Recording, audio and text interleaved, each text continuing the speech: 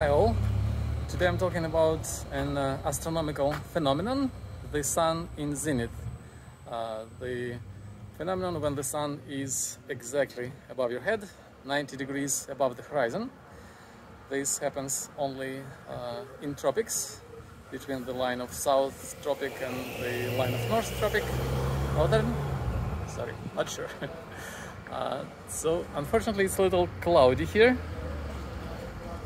I am in the suburbs of Alajuela, Costa Rica, Central America, 10 degrees of northern latitude, and today is August 27th and is one of the 2 days in a year when the sun is in zenith in this part of the world.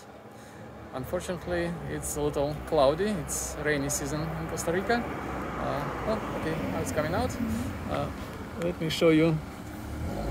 So I have this pole about 6 meters tall, and the shadow from it is only about 30 centimeters, I think. And the shadow from me is not that much larger. And let me put the camera horizontally on the ground. You will see where the sun is when you look up.